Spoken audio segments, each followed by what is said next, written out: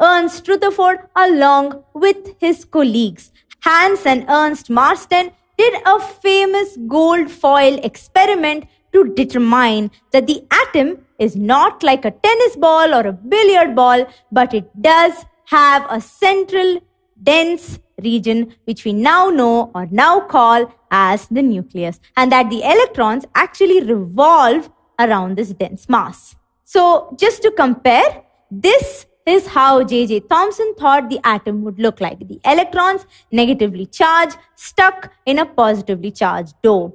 And Rutherford and his co-workers, through the gold foil experiment, showed that the plum pudding model was not exactly accurate. Let's get into this experiment now. They started out with a very thin gold foil. This is just like any other foil. Say this one. Okay, like your tin foil or aluminum foil, you would have seen that, right? Won't it be just super if your mom packs your food using gold foil instead of, the aluminum foil which it's normally packed in? Anyway, let's get back. They took this piece of gold foil, assume it's gold even though it's silver looking, and shot tiny little particles at them. And these particles were nothing but alpha particles, whom we just discussed about in detail. Now, what they wanted to do was hit this gold foil with the alpha particles, and then they wanted to detect what happened once the alpha particles hit the particles in this particular foil. To detect that, they had this material which would flash if an alpha particle hit it. So they take this material, bend it into a circle, put the gold foil right in the middle of this material like this. Now, what they do is they shoot alpha particles from this side of the gold foil where there's an opening over here, like bam, bam, bam. And then most of the time, they see flashes right here, right behind the foil. This indicates that the alpha particles are going right through the gold foil, landing up on the other side. Sometimes behind the gold foil right here, and in some cases, much to their surprise, they see that the particles get hit right over here, over here, over here, and sometimes even over here. This meant that the alpha particles were hitting the foil and deflecting off something or were bouncing off something. So we can kind of summarize what they saw with a diagram like this. So here is the circular detector screen, and here's the alpha particle emitter, something like a gun which shoots out the alpha particles.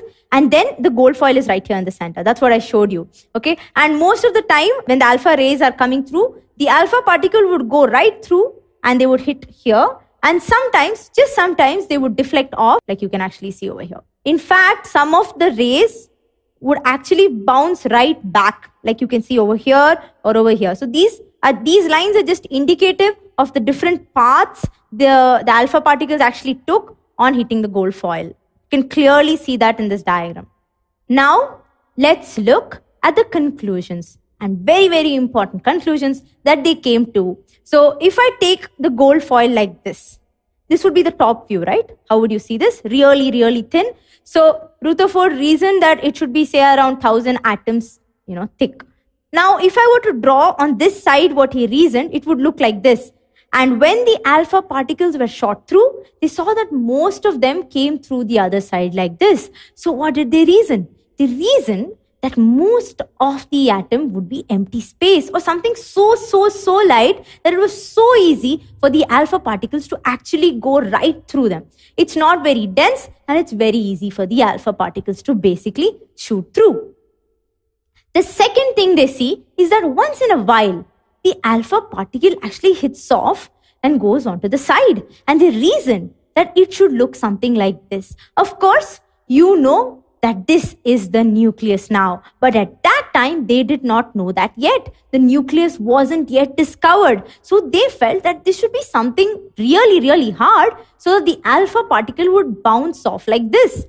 And one more thing that they reasoned is that maybe, just maybe, since the alpha particle is getting deflected off, like this, and since the alpha particle is positive, the center here might also be positive, which is why the particle is coming so close to the positive charge, and then it's getting repelled or deflected and moving in this direction. So the conclusion was that there is something very hard and dense in the atom. And once the alpha particle is hitting this very dense and hard material, they are either bouncing back or deviating from the path. two very, very, very important conclusions. So if I'm putting everything together here, when alpha particles are shot towards the gold foil, most of the alpha particles pass through because they are not hitting the dense material in the atom.